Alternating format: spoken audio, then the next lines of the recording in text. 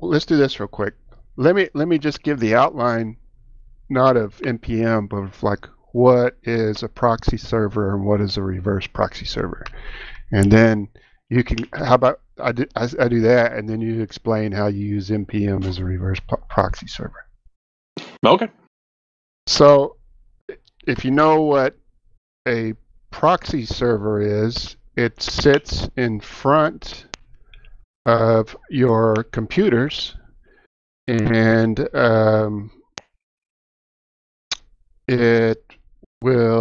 people often use it for like a firewall is a example of a regular forward proxy server, and you can block offensive websites, you can virus control, you can do all this kind of stuff.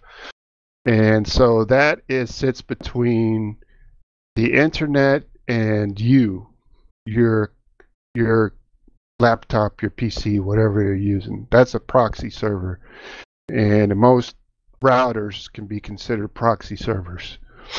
So a reverse proxy server is going the other way.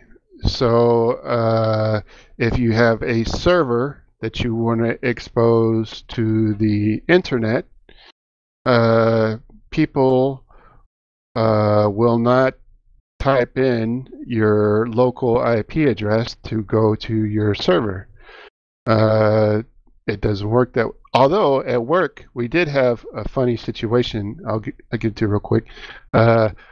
We had a customer server that we were supposed to put files on, and they had their own proprietary web interface and stuff, and we were unable to reach it because their certificate had expired.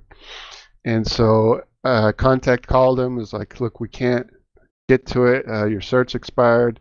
And they said, well, here's just a direct address, and they gave me the local IP address of their server within their network and said, can you reach it now? And I said, no, that's fucking dumb. How are you even in this position? How do you have a job? Anyway, so what the reverse proxy does is it sits between your server and the internet, and it has a lot of different functions, but the main one is just getting requests from people that are accessing your server, intercepting those requests, and most people will use a type of security in the form of what's called an SSL cert, and what that does is make sure that there is no what's called a MIM attack, man in the middle. So it encrypts your traffic from the client to the server and from the server to the client. And the proxy handles all that. The reverse proxy handles that.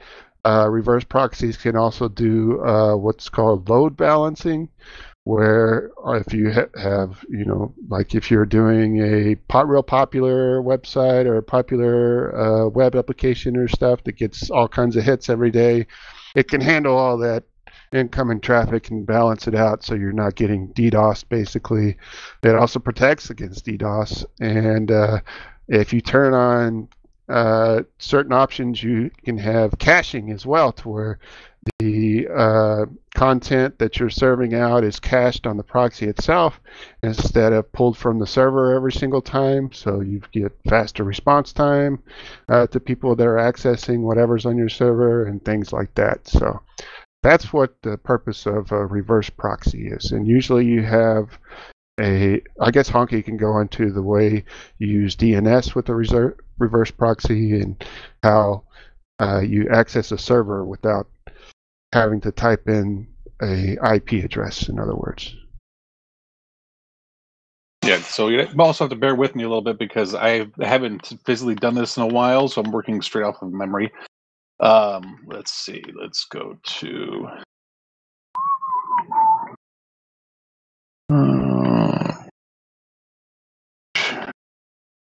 And I'll also add that lots of web servers you can use as a proxy, and Apache's popular, Nginx is popular, and what Honky's going to talk about is it's basically kind of like a user interface for Nginx to use it as a web proxy. So I use DYNU DNS, and this is for lugcast.mywire.org, the same one I use for like the show notes and whatnot. So I go over to DNS records. You can see all the ones I've set up there. These are still from back when I was trying to do the email server. So I still have a AAA. There's my Nextcloud show notes and whatnot. So for this, I figured we'd set up like a for the Stable Diffusion, because I have something running right now. So during the show, I actually got Stable Diffusion up and running, albeit probably temporarily. So we'll call it Diffusion. And for those that are just listening, Honky has his DNS web interface open, and he's typing a domain name. I thought I was sharing my screen. Am I not sharing my screen? No, but I mean, some people don't watch it. It's a podcast. Oh, right. Yeah, I forgot those people. Some people just listen. Yeah, I forgot about it. It's an audio podcast as well. Yeah, so did I you know opened up that? the DNS. So in the node name part, I would put it in the name that I want to put in. So example would be like for the show notes, the link for the show notes would be shownotes.lugcast.mywire.org. But all I really got to put into here is just the first part of it. Whatever you put into into the first part, the node name should be the way it starts off. So I put in diffusion for Stable Diffusion. So to get to there, I should just go to diffusion.lugcast.mywire.org, and then I put in it's going to be just a regular A record, and then I put in the IP address for basically my house. So hit add new record. And oh snap! No. Did I add too many records? I wonder if you already have it in there. What if I just have too many records? Oh, you're only allowed so many? Oh, maybe. Okay, I think it says you're limited to 4 per year unless you pay them money. Oh, okay. I had paid them at one point, and I can't get rid of the stream. So what Honky's doing is creating a subdomain. Right.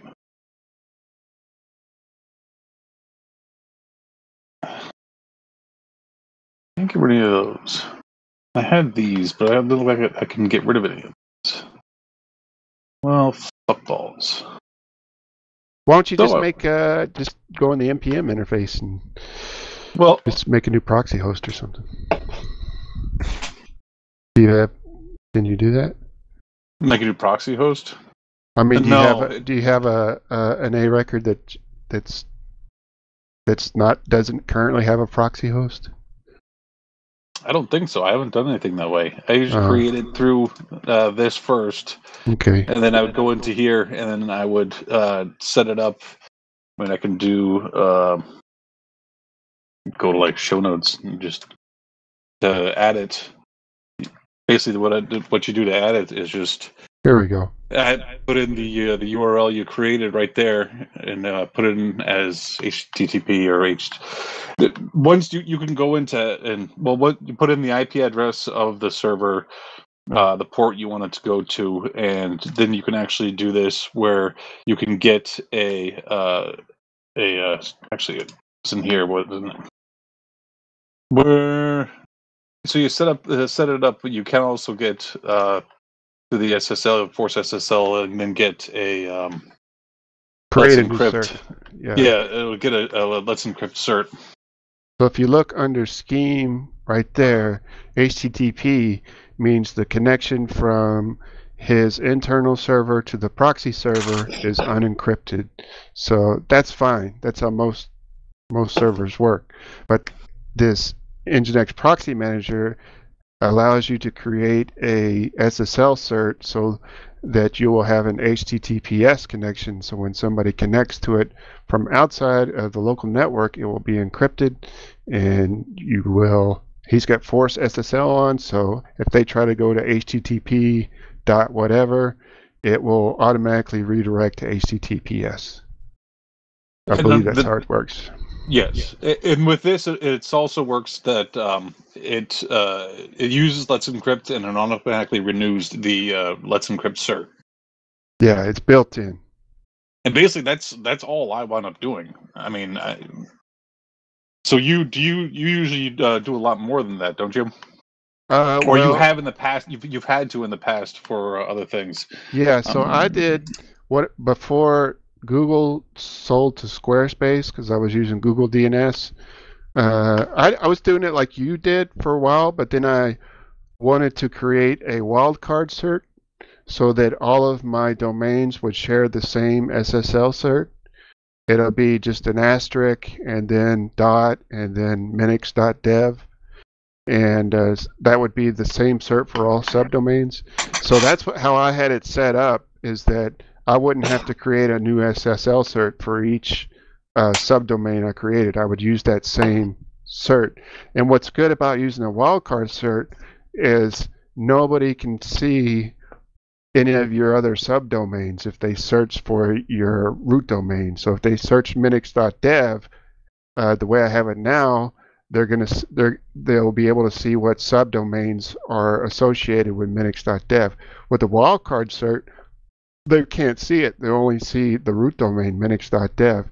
But since Google sold to Squarespace, they got rid of wildcard certs unless you paid for the extended service with Squarespace.